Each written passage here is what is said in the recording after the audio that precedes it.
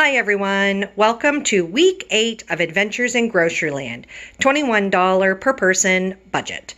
There are 2 of us, so our budget is $42 combined. We strive to use coupons, points to redeem to boost what we're able to get for that $42 cash to a bit more.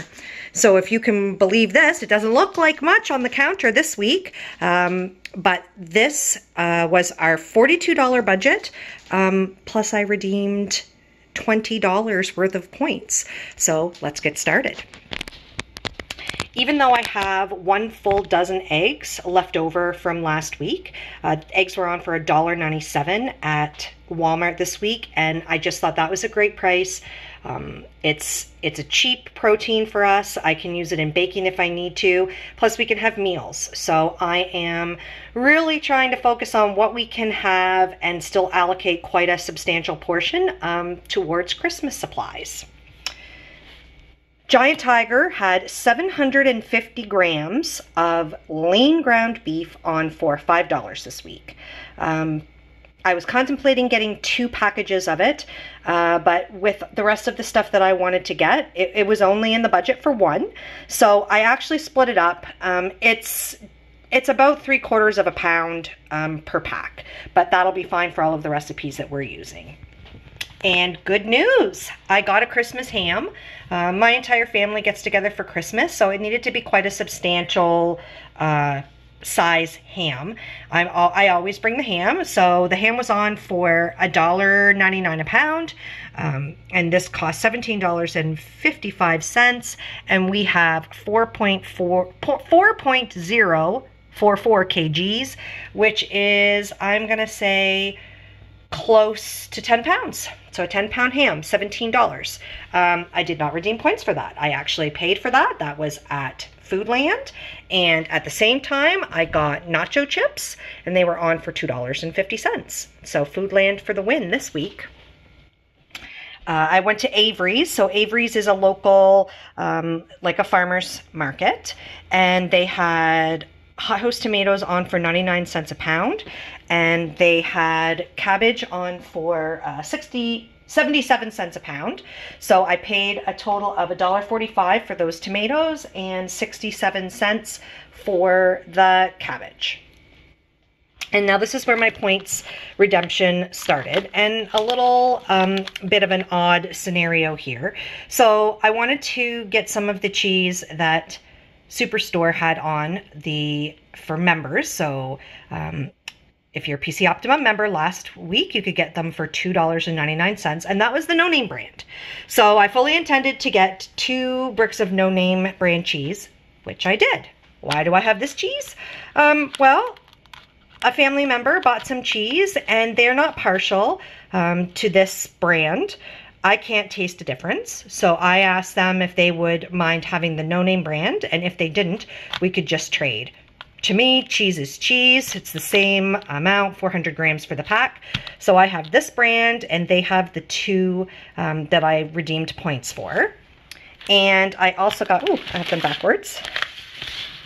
I also have 2 packages of cream cheese, which we're going to need for some of the dips that we want to make. So the cream cheese, and this is my preferred kind. I've had other kinds in the past, but I do prefer this lactose-free cream cheese. They were on 2 for $6. These were $2.99 a piece, the No Name brand that I traded. I redeemed $10 at the Atlantic Superstore, and so for those 4 items, I ended up paying $1.98. Shoppers Drug Mart is also a location where I can redeem Shoppers or PC Optimum points. Used to be Shoppers Optimum, now it's PC Optimum, the 2 programs combined. And we bought some treats. We got Doritos, and they were 2 for $5. We got icing sugar, which we need for some of the recipes. And I got popcorn. Because one of the things that I think that we miss the most is just having some options for snacks in the night, other than baked goods that I make myself. So these were 2 for $5, $1.99, and $1.99, and so I actually got all of that stuff totally for free. I have started transitioning items into the budget, so allocating a dollar value, just to get some of my own personal items that I had prior to doing my adventures, getting them used up. So I've transitioned these noodles. You probably are familiar with them. I've actually used them a couple times in the challenge. We eat a lot of lo mein, and we like to have stir fries with them, and I allocated $1.49. This is Compliments lean ground pork. This was $5, and with the $2 off sticker, it made it $3. Corn, $1.98. And then these are items that we have had in the freezer since July of 2021. We have some meatballs, and I'm not sure exactly what the weight is of these, but I'm pretty frugal, and I have a don't buy over dollar value for a lot of different items. Like, I never pay over $1.99 for frozen vegetables. I would never pay over $4.99 for cheese, and all the better if it's $3.99 or even something crazy like last week's special, $2.99.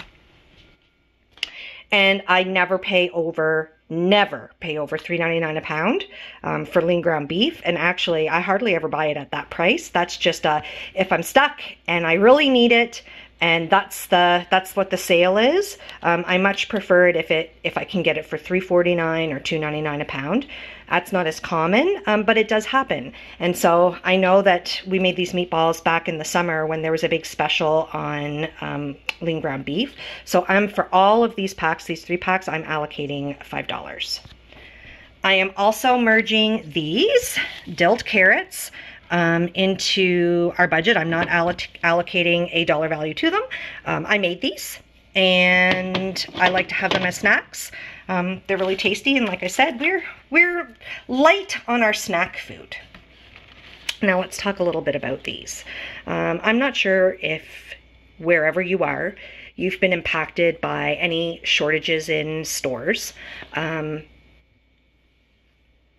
Through any environmental reasons, maybe flooding, or maybe it's simply transportation issues, or maybe it's some companies that are going on strike.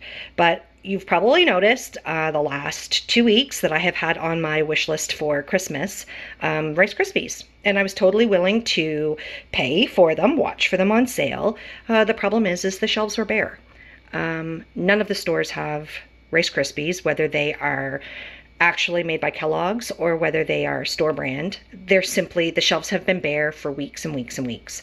So I just kind of put it out there in the universe, aka my circle of people, that I was looking really hard for Rice Krispies. Didn't matter what kind. I needed them for a recipe. I was willing to trade, and I actually was given both of these with no expectation for anything back. However, we are going to gift some of the goodies that we make as a thank you for giving these to me. So I thought that was really kind and definitely deserves a shout out.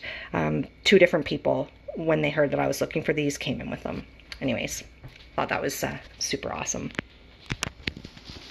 So lots of items.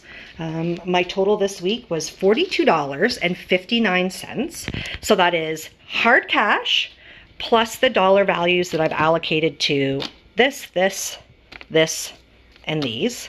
And I redeemed 20 of the $40 worth of points that I had, 10 at the Atlantic Superstore, chips, yay, and some other things for snacks, and $10 at the Atlantic Superstore.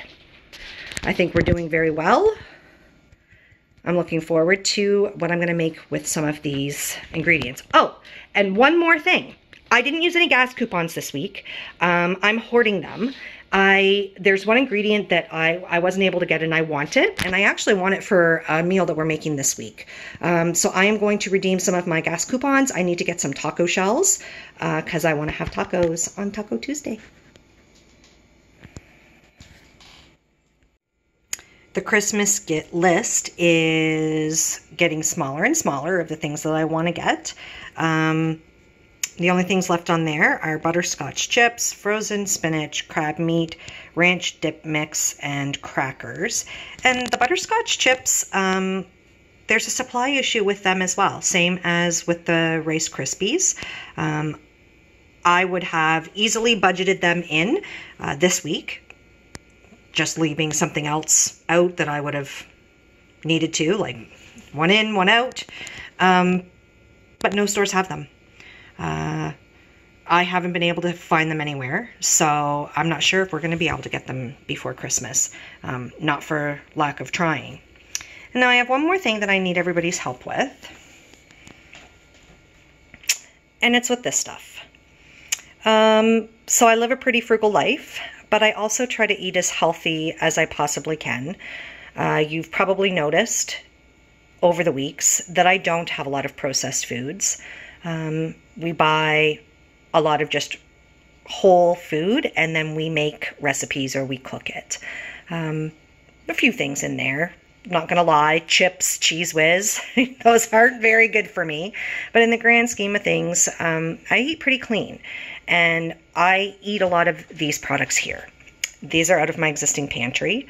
And I'm wondering how to transition this stuff into the adventure that I'm already doing.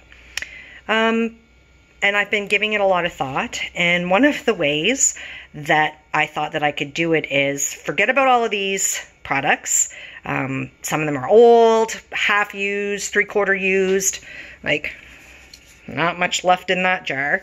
And possibly go with some brand new items, which we have decided to do. So the other half decided to have a home party.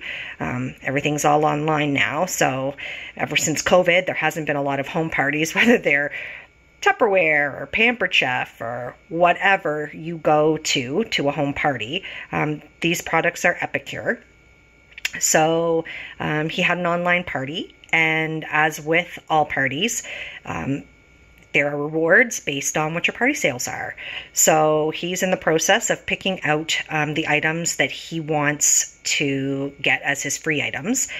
They're probably not going to come in before Christmas, but when they do come in after Christmas, 100%, we are going to be transitioning all of them into available supplies for us, since he indeed did get them for free.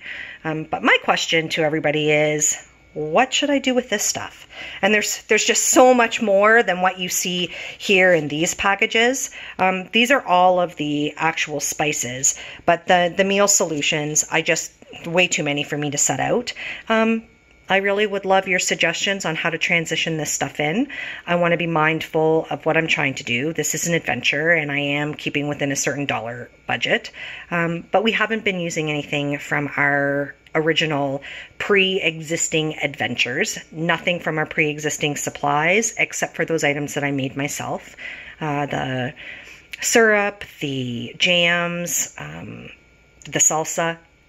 So please, please give me your feedback. What are your thoughts? What is a way that I can realistically transition this in and start being able to use some of these products I already own? Looking forward for your feedback. Thanks so much for watching. I really appreciate all the comments, all the support. This can be a really tough time of year, and doing this and maybe giving a few ideas might help lessen the burden. Not just for us. We actually were able to enjoy a treat over the weekend because of all of the hard work that I've been doing and focused on our budget. We actually went to the movies twice. They had a BOGO on movie tickets, so we were going to go once, and when I realized that they had the buy one get one free ticket offer on, we ended up going 2 times and spending the same amount of money that we were going to spend on one night, and we had an amazing time. We saw some fun movies, and it was really nice to get out. Thanks so much for watching. If you like the videos, please hit that subscribe button.